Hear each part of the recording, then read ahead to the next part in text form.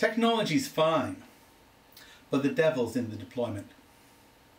Hello, I'm Philip Baker, and in this presentation I want to take a look at what I believe is the very hardest part of the mesh, which is how do we deploy it. The internet is a very, very large system. It has 5 billion users. It has 50 billion hosts. Changing a machine with 50 billion moving parts and 5 billion people providing requirements is going to be hard. There's a lot of inertia there, and so we have to think about deployment. And this is the same problem we faced at CERN when we were building the web. The web had a deployment strategy. That is what distinguished the web from competing network hypertext systems. The web was designed for deployment. So having explained the why in the first podcast, and I'll be coming to the what in the next podcast, and then following that, the how. The first thing we have to address is the who. Who needs to be involved, and what is their incentive? How do we get to critical mass? Well, let's take the easy part off the table first of all. The mesh is open. The specifications are open, the reference code is open, the designs are open, the services are open. I'm not aware of there being any patent encumbrances. Obviously, I can't guarantee that. You know, I work as an expert witness in patent cases, and you know, nobody can ever give you a full guarantee. But I'm aware of prior art for the underlying cryptography and for many of the applications of that cryptography going back 20 years or at least 10. And in many cases it's stuff that I've developed myself. The reference code is open source. It's released on an MIT license, the most permissive possible. I'll come back to that shortly.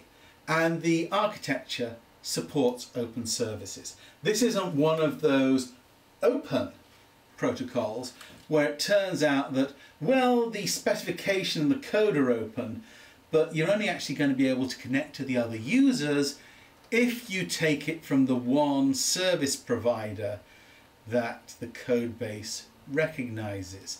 And if you try and retarget for any other service provider, well, you've got no audience. And so, you know, we're not playing that game. Mesh users will be able to set up their own service provider. There'll be no constraints on who can communicate with who. Completely open. And people can, when people generate their mesh accounts, the accounts will belong to them.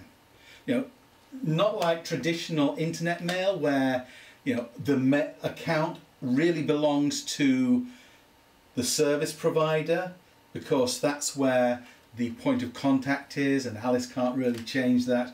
Oh no, we're not going to play that game either. Open means open.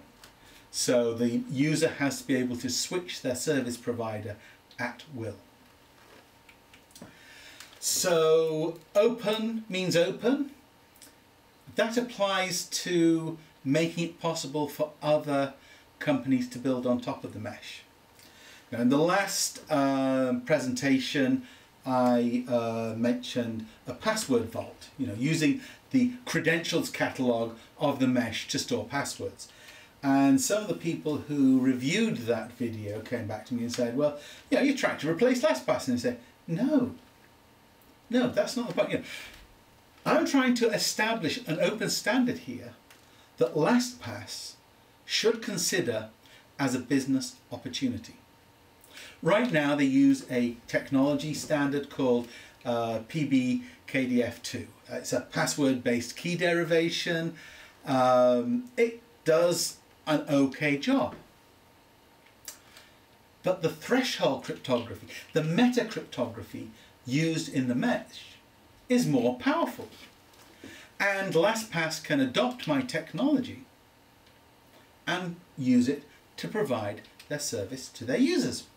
They can even, make it proprietary so that they can't switch out of LastPass universe if they choose. However, think about this. The reason that LastPass is so popular right now is that the use of password managers is becoming inescapable. Users have hundreds of passwords, and right now the only way that they can manage them is to use the same password at every service, and obviously that has a security problem. And the shortest password that is secure is twice as long as the longest one that can be memorized. The emergence of an open standards-based password manager that is built into every browser so that users can generate really strong 16, 20, 24 character passwords and use them across all their devices. That's pretty much inevitable in 5 or 10 years' time. If not the mesh, then something is going to commoditize that space, because it simply has to happen because there's just too much pain there. So if you try and keep with the proprietary model, you're doomed to extinction anyway. However, if you embrace the mesh, what I can provide you with is an entry ramp to the next web. You can provide your users who are currently only using you for a password vault, they can be using you to manage their entire digital gestalt. You provide your users with more value, you continue to exist.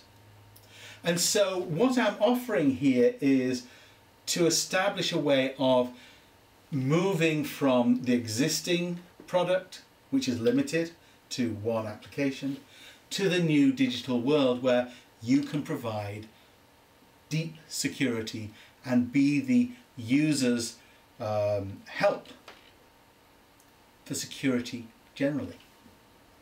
So there are business opportunities here, not just business threats. There is a carrot and there is a stick. The technology platform, also fairly straightforward. I've just used modern standards wherever they exist. So I've used the modern state-of-the-art of cryptography, and wherever there's a choice, I've always used the strongest form. So AES encryption, always at 256 bits.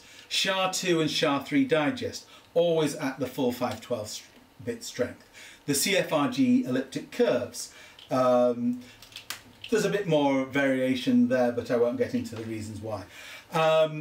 Every new feature that we've added has been engineered in such a way that it could be reused in legacy applications. So you could take the mesh group encryption, the threshold encryption scheme, and apply it back to SMIME if you chose.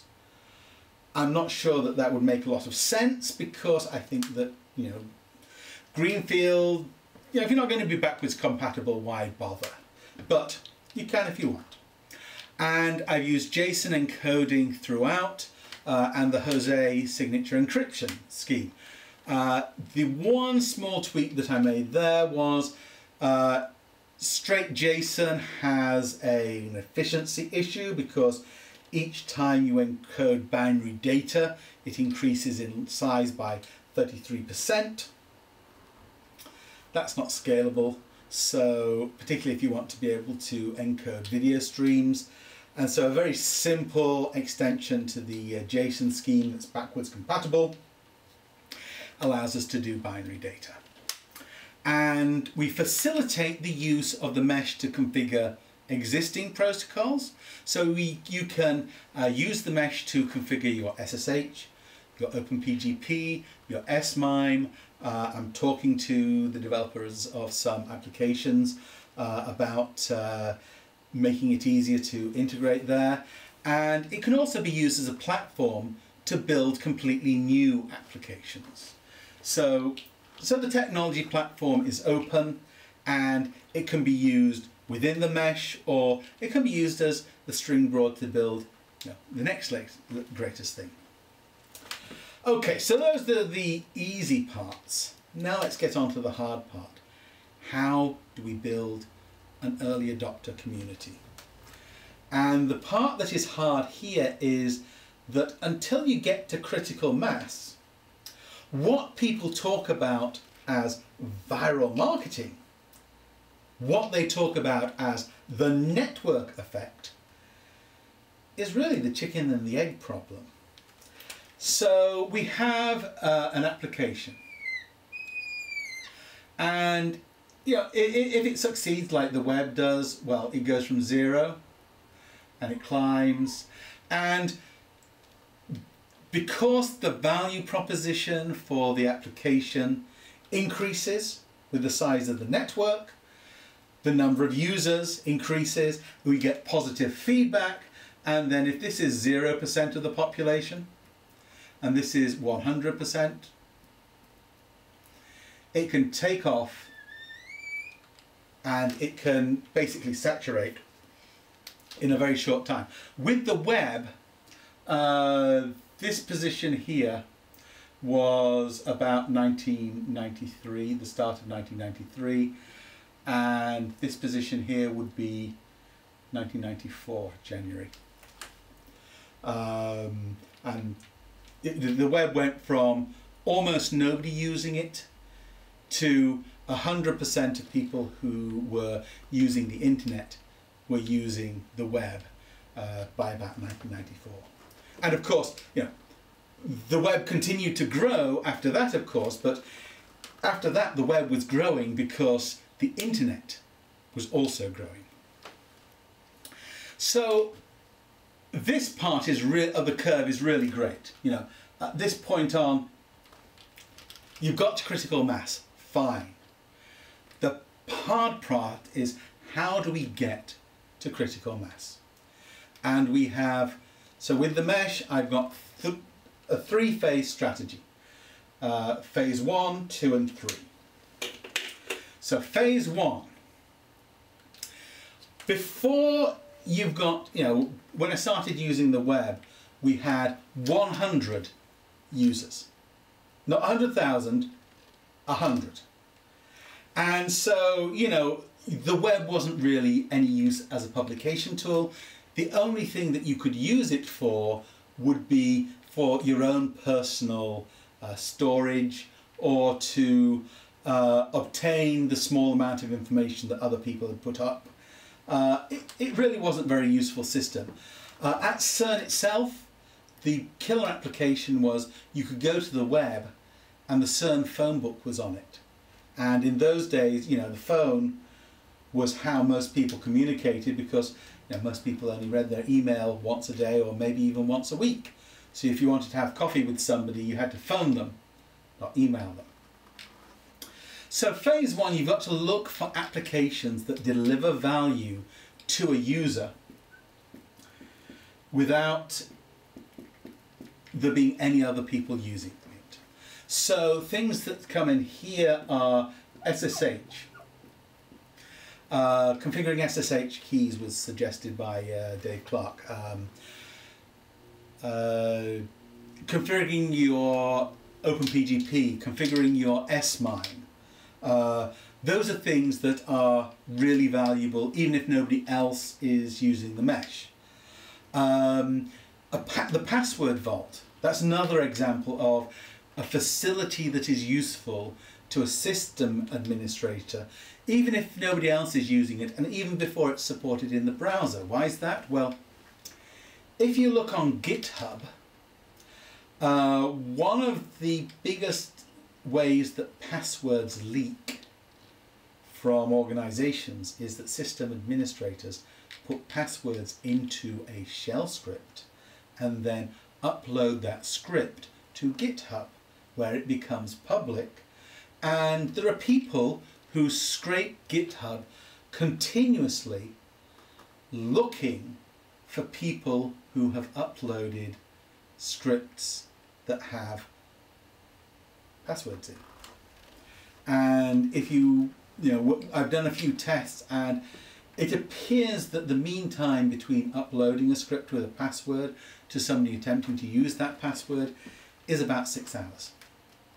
So that's a real way that they leak, and the mesh password vault can avoid that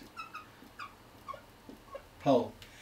You've got a way of avoiding putting the password in the script, because you can put a line that says pull the data out of the mesh, and so that line goes into the script instead of the password itself, and so you get a bit more security.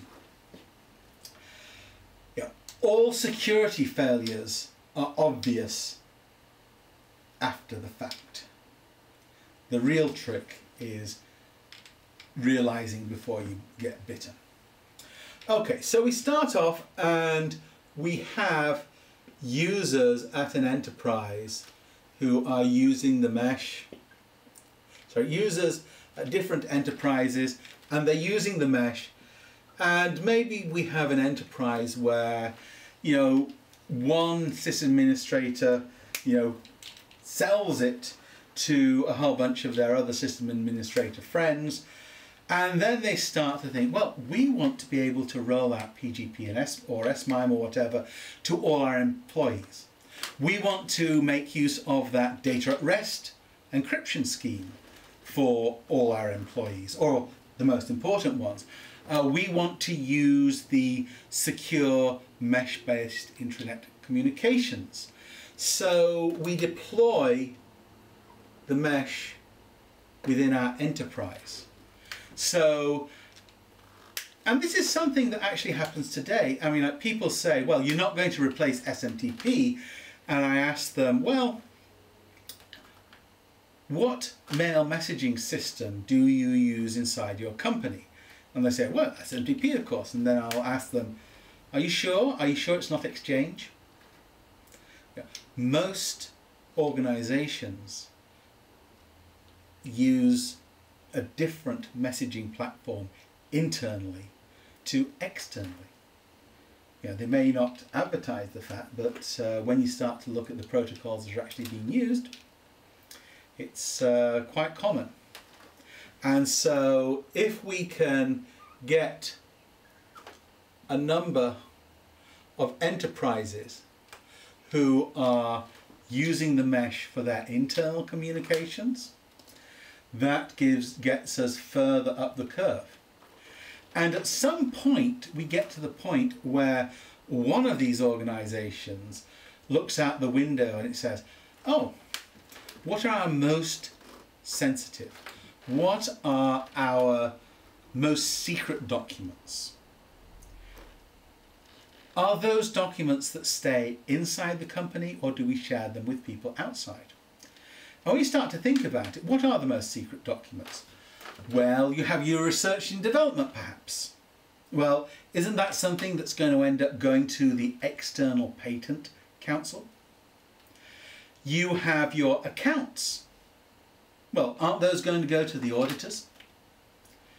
You have your sales data.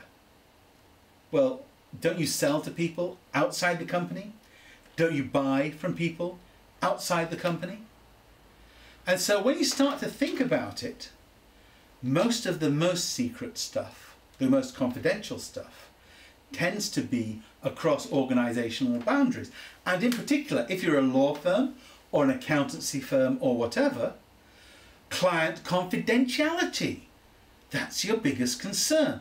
And so you want to take your end-to-end secure messaging from being an intranet application to extranet. As soon as your partners and your suppliers are saying, oh yes, we now have the mesh internally, why don't we just join up the systems? Why don't we get joined up security? And that's how I believe we can hit the critical mass point, where at this point RFPs start to be going out that to say for enterprise communication system, saying, do you support mesh configuration? Do you support mesh integration? And once those RFPs hit, at that point the technology providers have to support the mesh, and the tipping point is reached. And so there is a real chance, if we can get over this initial hump, if we can get through phase 1, we can go to phase 2, and then we've got a good chance of the network effect taking over, and instead of it being the chicken and the egg problem that is harming us, it becomes the viral marketing that causes us to succeed.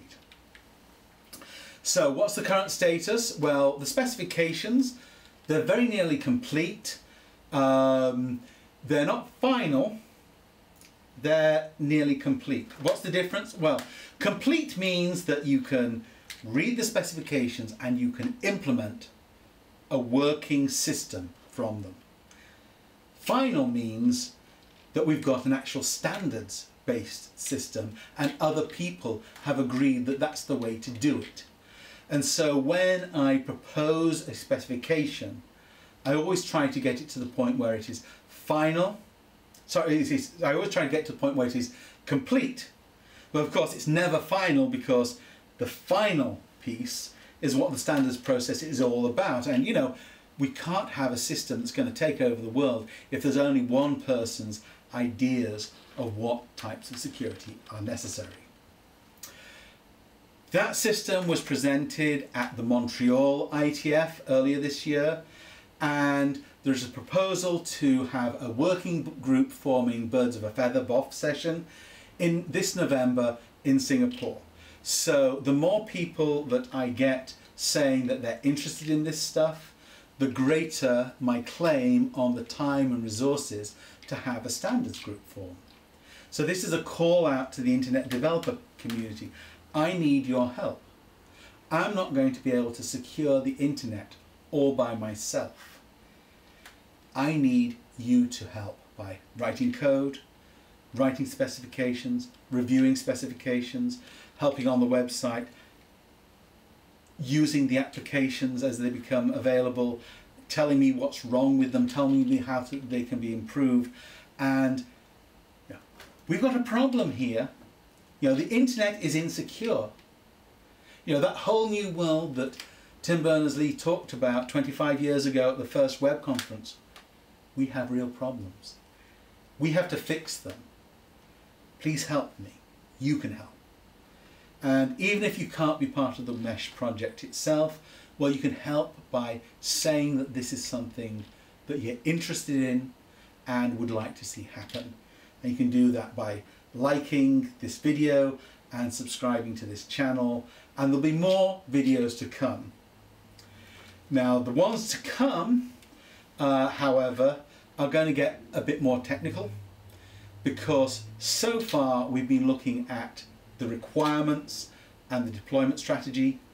The next piece I want to start looking at is the actual technology. And so for those of you who are interested in technology and how it works, I think that that's going to be very interesting to you. So please like my channel, please subscribe, and thank you very much for watching. Thank you.